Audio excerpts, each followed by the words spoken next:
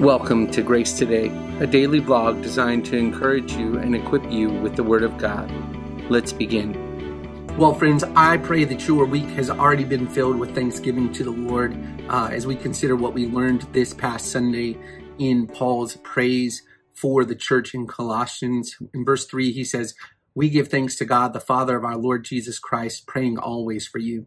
And we talked about a good deal this week about how that phrase in the middle, the Father of our Lord Jesus Christ, really gives a specific understanding to who we offer our prayers to. We don't offer our prayers to just any God, to just any man-made deity, but to the one true God who is in covenant relationship with his people.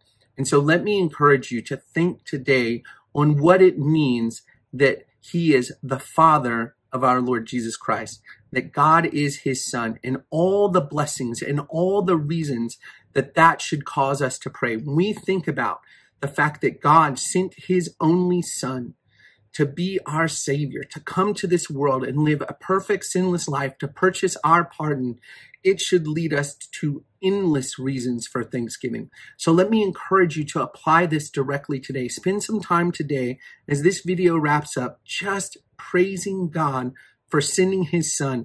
And as you think on that and think of everything that comes to your mind as you meditate on that truth, give God praise for it. Don't just let it warm your heart, but actually give God praise for it.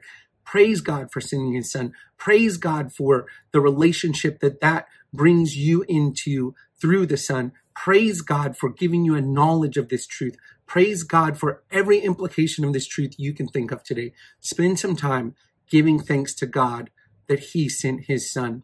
And let that encourage you as you go throughout your day today. I love you, Grace Community. I'm praying for you. Have a great day. Thanks for tuning in to the Grace Today vlog. For more information on Grace Community Baptist Church in Elgin, Texas, or how you can support this ministry, check out the links in the description below. See you tomorrow.